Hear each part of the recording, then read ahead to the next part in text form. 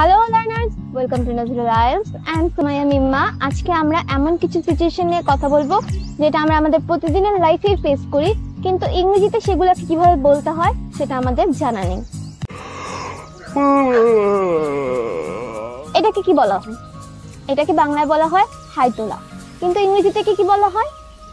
ইংরেজিতে একে বলা হয় yawn। কি বলা হয়? yawn।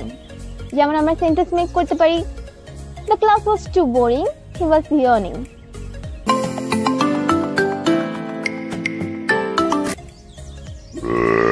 এটা কি বলা হয়? এটাকে বাংলায় বলা হয় ঢেকুর। ইংরেজিতে একে বলা হয় বাপ।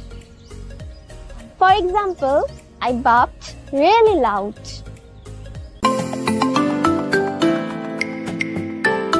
কাতুকুতু বা সুরসুরি এই ওয়ার্ডটা আমাদের প্রত্যেকের কাছে খুবই পরিচিত, কিন্তু ইংরেজিতে কি বলা হয়? ইংরেজিতে এটাকে বলা হয় টিকল। চলুন একটা সেন্টেন্স মেক করা যায় এটা দিয়ে। যেমন stop tickling me, this is so irritating.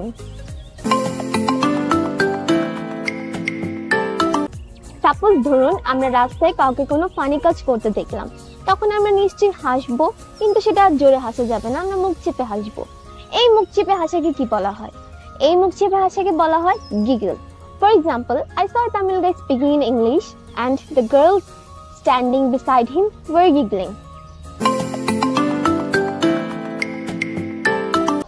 আমাদের মধ্যে অনেকেই আছে যারা ঘুমানোর সময় নাক ডাকেন বা ঘুমানোর সময় যাদের নাক ডাকার আওয়াজ আসে। এই নাক ডাকা কি বলা হয়? এই নাক ডাকাকে ইংলিশে বলা হয় snore. Like he snores but he will never admit it.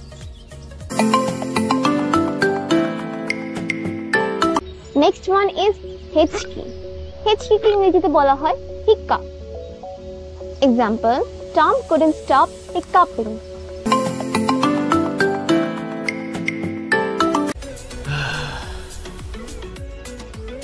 এটাকে বলা হয় দীর্ঘশ্বাস। দীর্ঘশ্বাসের ইংরেজি হলো sigh। এটাকে যদি আমরা সেন্টেন্সে ইউজ করি তাহলে আমি বলতে পারি I let out a sigh of relief.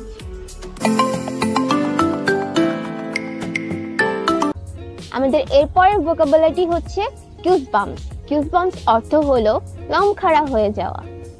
Let's make a sentence using goosebumps. The movie was too scary that my brother had goosebumps.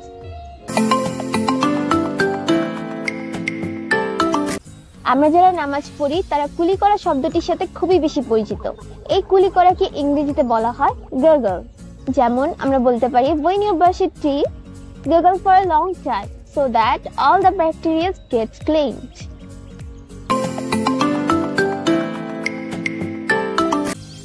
বমন বা বমি করা, আমরা সাধারণত এটাকে বমি করা হিসেবেই জানি। এটা অনেকের কাছে এম্বারাসিং লাগতে পারে, but that's not embarrassing at all, this is natural. তো এই বমন করার ইংরেজিটি হচ্ছে puke. Like I can say orange juice is so acidic that made me puke.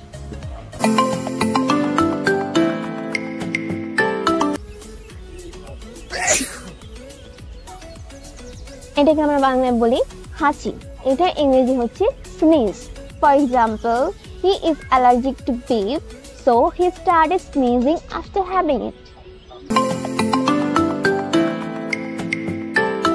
So dear viewers, that's all for today. আমরা জানি আমাদের পুরো বিশ্বের অবস্থা খুবই খারাপ বর্তমানে এবং প্রায় প্রত্যেকটা দেশই লকডাউন হয়ে গিয়েছে। আতঙ্কিত হওয়ার বা টেনসড হওয়ার কিছু নেই। আপনারা তো জানেন নাজরুল সবসময় আপনাদের সাথে আছে। আশা করি যে আমাদের এই সকল লেসন ভিডিওগুলো আপনাদের খুবই উপকারে আসবে এবং আজকের এই ছোট্ট ভিডিওটি আপনাদের বাসায় বসে অনেক বেশি হেল্প করবে। আমরা রয়েছি মিরপুর এক ক্যাপিটাল টাওয়ার লিফটের 4-এ। Wait, don't forget to press the bell icon and subscribe our channel. Thank you so much.